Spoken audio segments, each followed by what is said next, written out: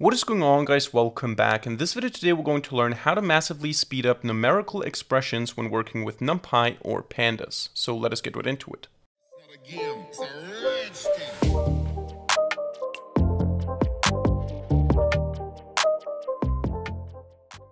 Alright, so another video focusing on optimizing Python code for speed. Today we're going to learn how to massively speed up the evaluation of numerical expressions when working with NumPy and Pandas. Numerical expressions are basically any calculation, a sine function, a cosine function, logarithms, additions, divisions, conditions, and so on. Anything that is basically a calculation that needs to be evaluated, we can massively speed this up using a third-party package called numexpr. So this is basically a numerical expression library. You can see it's a fast numerical array expression evaluator for Python, NumPy, Pandas, PyTables, and more. And when we scroll down on the GitHub page, you can see here it explains how all of this speedup is happening. Basically, less allocated memory, more CPU cores used, parallelism is utilized better, and so on. You can read that if you want to. And we're going to see in this video today how to do that and how much faster we can be when using this package instead of just NumPy and Pandas alone. And the important thing is that the speedup is better if you have large arrays. It says that here somewhere in the text that when you have large arrays, you're going to see more speedup. Whereas if you use very, very small arrays, you might even see a small slowdown. So we're going to work with very large arrays today. So I'm going to start here by installing the packages that we need for today. Obviously NumPy, obviously Pandas, and obviously numexpr, which is our package for the optimization. Of course, pip install. So we're going to install these three packages. In my case, I already have them on my system. And then we're going to import them. We're going to say import NumPy as NP. And we're going to import numerical expression or numexpr as NE. And we're also going to import the core Python module time so that we can measure the time differences. Now let us start with something very basic. Let's say we want to have an array np random rand, and we're going to say we want to have 10 million values, 1, 2, 3, 1, 2, 3. We want to do that for a second array as well. And then we want to do some numerical expressions. So we want to say the start time is equal to time dot time, and then we want to do let's go with the result is equal to, or actually let's call this result np is equal to just calling a times b plus np sine of a, for example.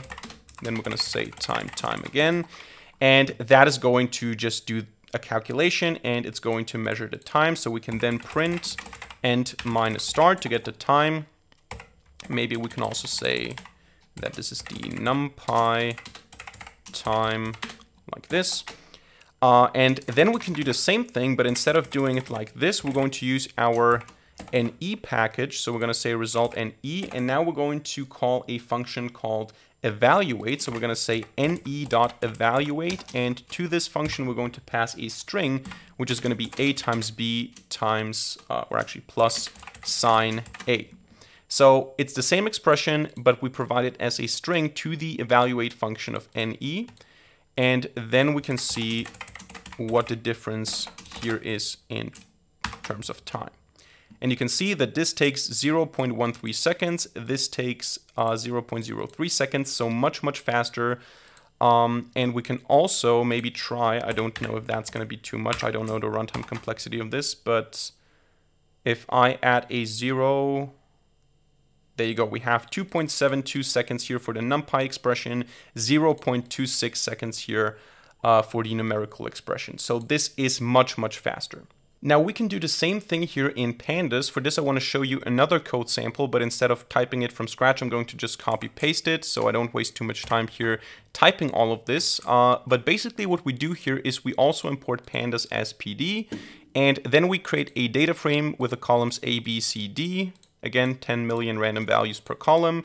And then we have a couple of things that we do. We create 3 new columns, EFG, and they are the result of numerical expressions. So here, for example, multiplication plus sine minus logarithm. Here we have a condition. If that is true, then this, otherwise this. And then we also have some basic calculation here. And down below, we have the equivalent code using NE. So we have evaluate, and we have the same functions here, just without NP. So NP sign becomes sign, NP log becomes log, and NP where becomes where. But it's the same evaluation, it's the same result here. And we can see that that is the case, because when I run this, first of all, I'm going to get a speed up. You can see that Pandas is slower than using numexpr with Pandas. But you can see that E and ENE, or F and FNE, or G and GNE, they all have the same values here. So the results are the same, but we're much faster using the numerical expression library. And I can also try that with more. I can try to do that with 20 million instead of 10 million. And then we're going to again see a speed up, a massive speed up. So this is a very powerful package. It only works with numerical expressions, so it doesn't work with all kinds of operations. But if you have to do numerical expressions, there's no reason to go with core pandas or core NumPy if you can use this package, provided that the array is large enough, because for smaller arrays, I mean, we can see what happens. Maybe it also gives us a speed up if we do that with some, but I think it's going to be that fast, we're not going to even be able to see a difference here. But actually, yeah, I mean, it's a bit faster, but it's not really important, I guess. Yeah, I mean, yeah, it's not that much of a big deal. We can maybe try with 20. I'm not sure if at some point this might become even slower.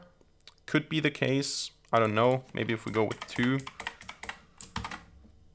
No, still faster. But the real power is when you work with a lot of data, when we work with 20 million entries or something like that. But yeah, this is how you can massively speed up numerical expressions, or the evaluation of numerical expressions, when working with NumPy and Pandas.